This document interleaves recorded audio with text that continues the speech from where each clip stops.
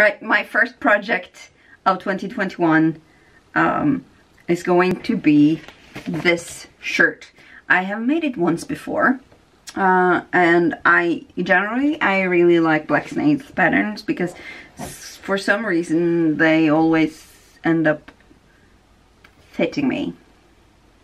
They usually fit me. So I was stupid the last time I made this pattern before. It's this shirt that you have probably seen me wearing before. It has my spoonflower pattern saying don't forget to be awesome on it, and I love it even though I made some mistakes. Mistakes were made.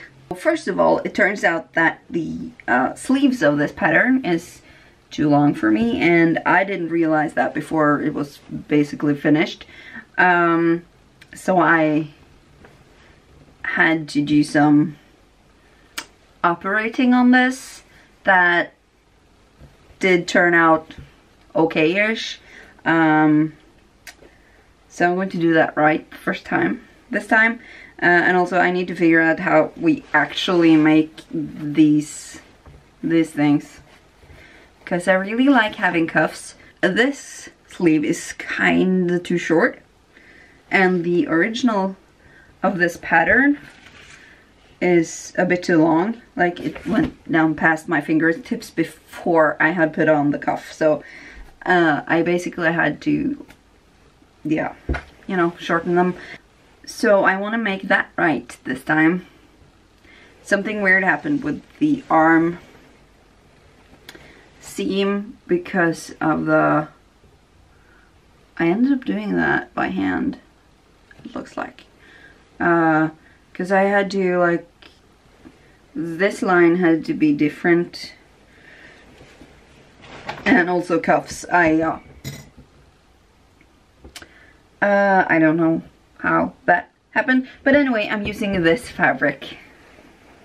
I fell in love with this fabric when I was at a fabric store before Halloween, when I was shopping for the Link cosplay. Black and white plaid, somehow the contrast always seems too high for me. This is not a white, it's some kind of off-white, reddish, pinkish white with the real black, and that it just sort of subdues the contrast of it.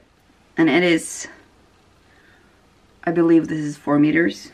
It has already been washed and ironed because I was smart that way that time. I haven't been in the past. Also, the collar, something I did not, I'm not sure what I was thinking about while I made that collar.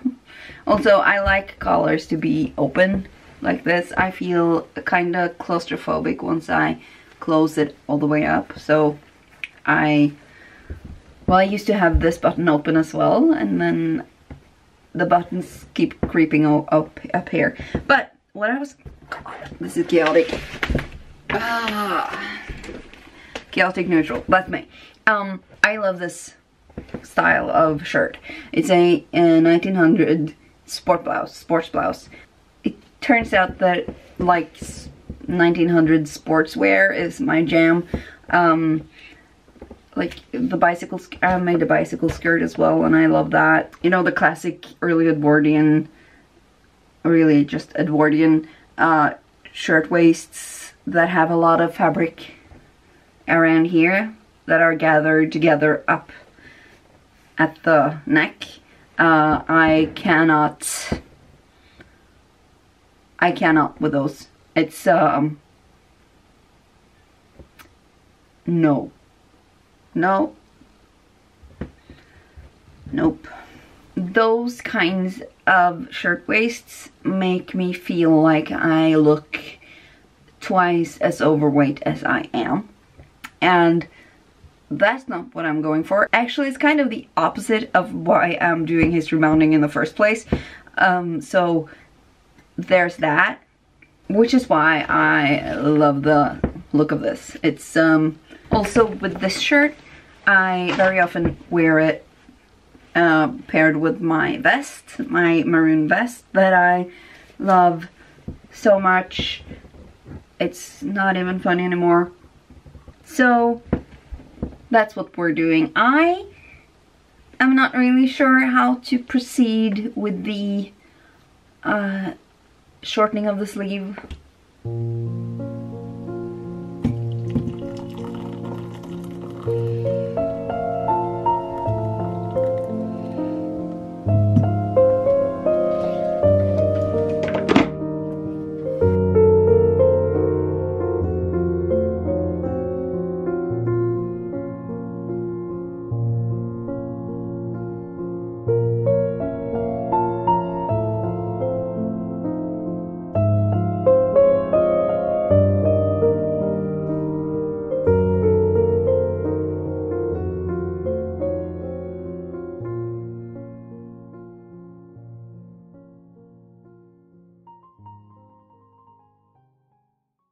Now comes the part of the project process that I dislike most of everything, actually.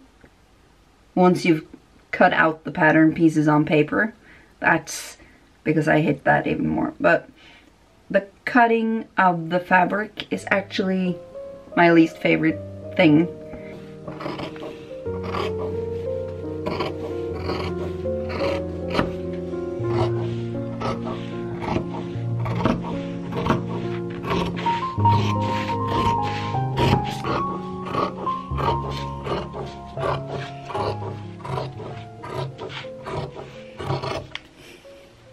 Apparently, I'm not very good at cutting along the threads of things or lining up the pattern pieces or something. There's gotta be a thing that I don't know how to do. The pattern does not line up on this button facing, and like, it would be nice if it did, but like, you're going to see it from pretty far away, and at least some of the time I will be wearing a vest on top of it, so you will never actually see the fact that the pattern along the seam does not line up perfectly. And also,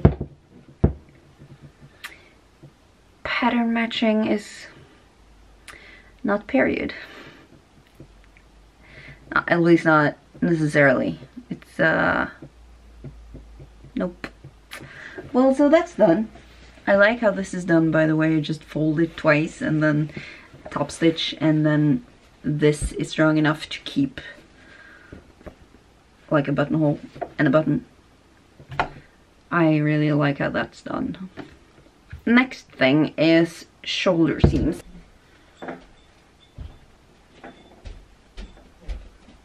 What are you doing? Filming. This guy needs to interrupt in every video. No, come back. Would you please wash away that stamp on your forehead? No. Let's close the shoulder seam because that's what we're doing. Where's the back piece? Men jag kan inte vara i samma rum som dig utan att jag tappar andan.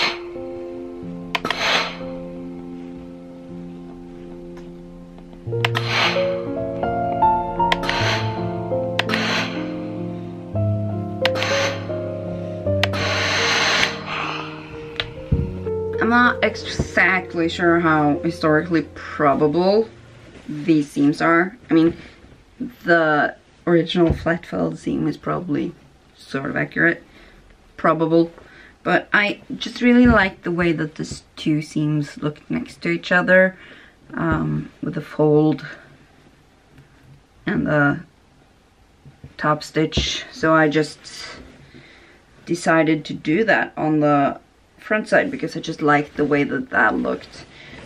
Just one of those details that sometimes I just decided I like things, and that is fine. Let's see, now we're on to collar, and that is, I mean, it's smooth sailing until you've got like the cuff and the vent thing, and you know, the collar and putting in the sleeves and stuff. So I've basically done the easy stuff right away, and then on to the harder parts. So let's get you dressed. A blanket. She's wearing a blanket.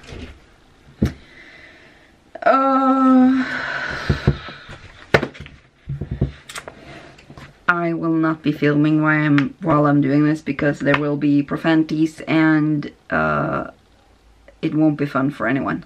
I am quite astounded with myself for having actually done this. I mean, it looks simple enough. It's a collar stand and a collar. But like, this is what I had enormous problems with last time. You know. And now it's just fine. You know? Wouldn't choke either. So that's actually I'm so surprised that I don't really know what to do with myself. It's not as hard as I thought it would be. And now I have a collar. What the F just happened? And now I have a collar. So that's nice. As far as I can tell, it's sort of going to be sewn on the neckline by hand. At least some of it is going to be done by hand. And I like that. I like doing stuff by hand. And now for the sleeves and the cuff and all that jazz. I need to look up how to actually do that because these descriptions they're probably fine. I'm probably just me being really stupid or something. I've decided that instead of doing this placket for the sleeves, I'm going to make something that looks more like this. This video was very, very, what's the word? Helpful. And I understood this way of doing it way better than I understood this way of doing it, so let's do it this way, which means that I need to cut a new placket. Two new plackets, actually. I'm going to use those measurements.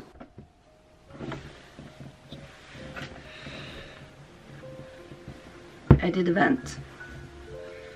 And it was, in fact, pretty easy. I have a vent now. The video that I learned this from will be in the thing. It's a two-parter, so and the narrator, she has the cutest voice.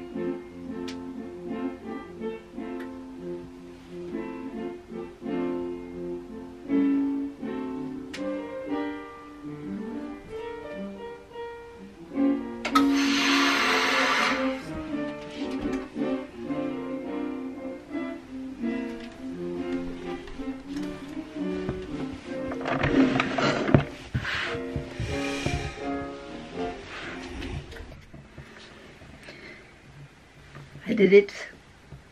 I even managed to make mirrored sleeves and not like two right sleeves. I am astounded by myself right now, and I just wanted you all to take part in that. Let's do the dart and the side seams before continuing our work on the sleeves, because we all hate sleeves. And I like how that is it's a truth universally acknowledged that sleeves are horrible. I did the thing. I don't know why this was so hard last time, but like I managed to hide the seam of the sleeve on my machine without feeling like it was super hard. I have no idea how I did that. I apparently just did. That is a thing. It probably won't happen again, ever. Let's look at the cuff. The cuff also needs to be interlined, so I'll be doing the interlining, and then what does the pattern say?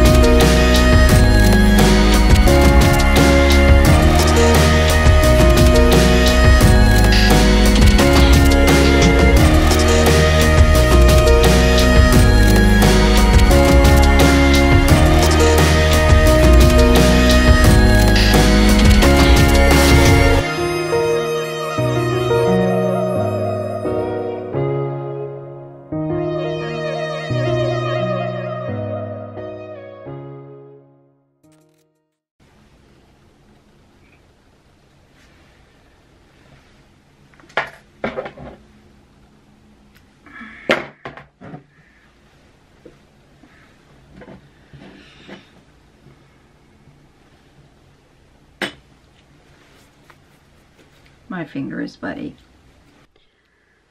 So we're getting there. Like I said, I've been procrastinating the F out of putting the sleeves in.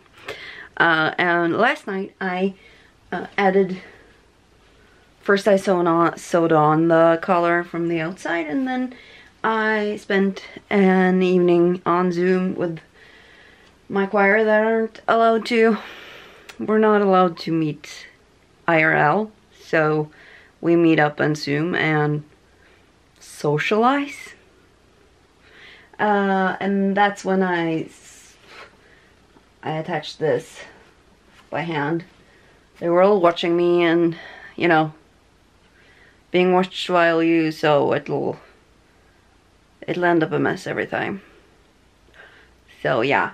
So now I have a collar, and I've been like seeing how it would look closed, and I mean that is pretty, and I probably won't choke closing it up. I just will feel like I am. Threads, I need to cut these. So getting there. Yay.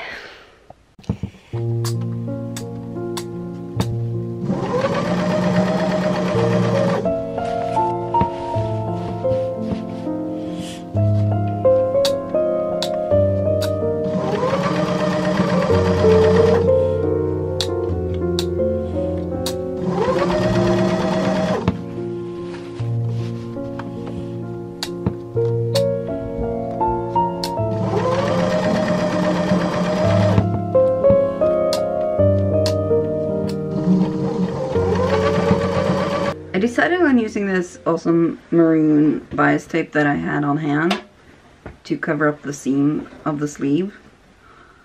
And honestly, I'm kind of scared to put in this because, like, there is so much fabric on each side of this bias tape that I'm just kind of scared that there will be bubbling happening. But I guess I'm going to do this by hand, so opening a few hand sewn whip stitches will probably not be that bad. But when I've done that, all I need to do is buttons. Oh god, buttons. I totally forgot about buttons. I don't know, I should probably have made some bias tape out of this fabric and just made it, you know, cohesive or whatever. But I just really like that maroon color. And also, I don't know, it's this color combination. I just kind of love it. So that's just my little secret. But all this to say that I'm almost finished. I've got buttons and buttonholes left. And I've been back and forth so many times whether I should do handmade buttonholes or machine-made buttonholes. And I've been on a rampant handmade buttonhole stitch thing since making my coat, because handmade buttonholes look so much better than machine-made buttonholes, but they are so much more time consuming. But anyway, let's see how this shirt looks. Like, I've been waiting to put it on. Well, I have put it on. Let's just... And the sleeves are exactly as long as the others, as the other shirt's sleeve, but no, maybe not. It might be like a tad longer, but oh well. This is going to be nice. Looking forward to this. Of course, it will be tucked into skirts, but let's find some buttons.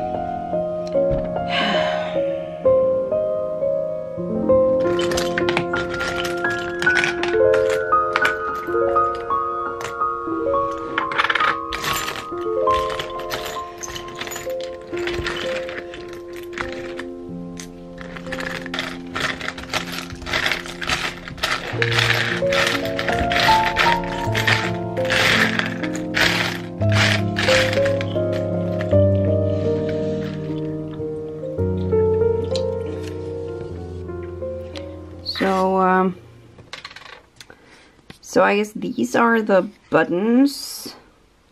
Probably not all, but most of the buttons that have the right size from this box of button treasures. Now I need to put all the non-right sized buttons back into the box. And also I was going to show you some honorable mentions of stuff that I always find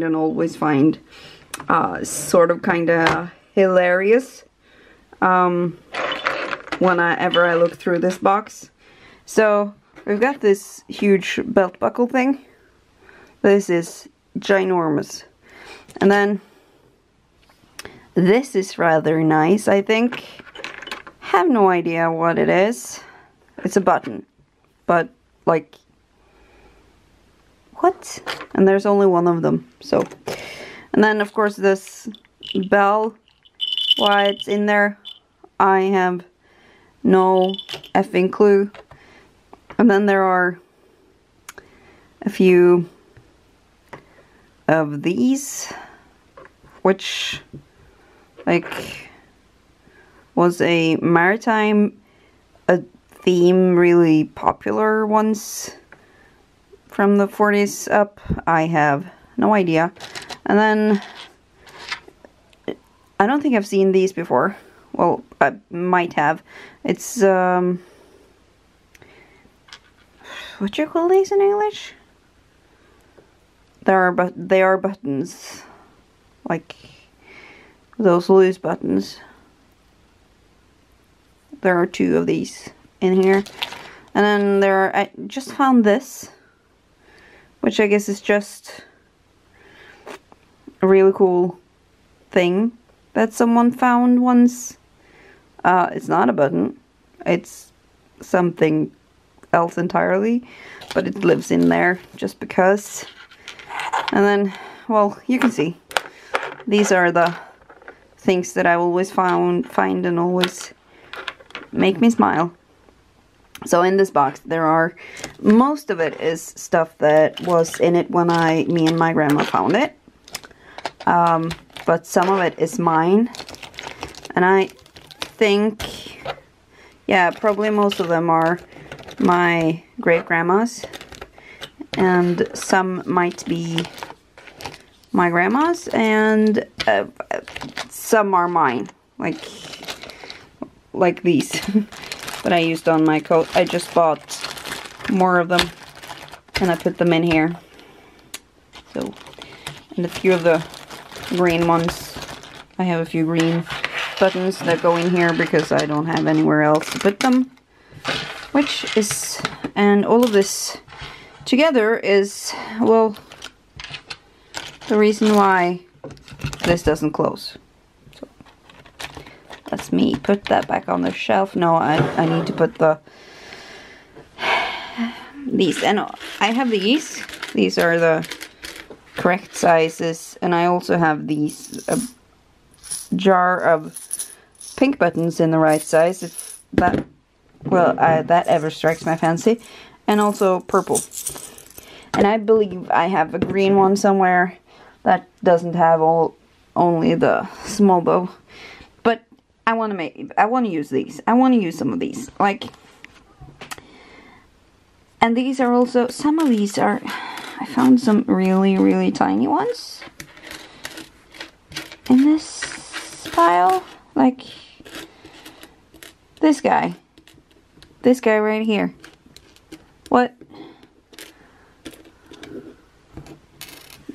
What even is he? Like, it's smaller than my pinky fingernail. And that is, like, that has got to be, like, just for, maybe it's for a baby? Like baby's clothing? Or it might be, like, only for, as a piece of trimming. Who knows? And there are at least 3 of the same size. And when I do this, look through this box of treasures to find a button or 4, I'm always tempted to just grab 4 buttons out of a pile of buttons with the right size. Just because, like, 1 green, 4 white, and a purple, or maybe even a red. It'll be fun. But I also kind of wanted to look a little bit serious.